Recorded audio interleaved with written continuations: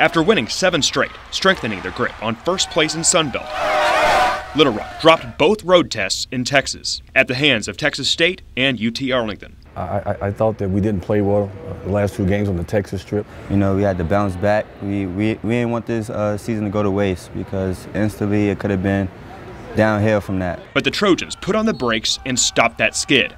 They beat Arkansas State in Jonesboro on Saturday. We showed that we have some resilience, so it was a good win for us against A-State. I'm glad that our guys bounced back and been mature about it. Next up for Little Rock is Louisiana Monroe on Thursday at the Jack.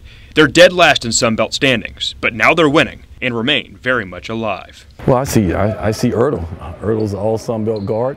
I see Tyreek White, who's a really good basketball player, and I see a team coming in here that's won 3 of their last 4 basketball games. So they're playing well and they're playing for something. The Trojans beating Monroe clinches a 1st or 2nd seed in the Sunbelt tournament, but that doesn't change the game plan. Every game's the same to us either way. It don't matter really one seed, 2 seed. We approach every game the same. Well, I think if you just keep doing what you've been doing the whole year to put yourself in this place, and that's to win basketball games. Got it! Oh my goodness! While they take it game by game, the team's goal remains in sight. Definitely we want to be dancing in March, go to the tournament, and I think that's been our goal from day one, so nothing's changed.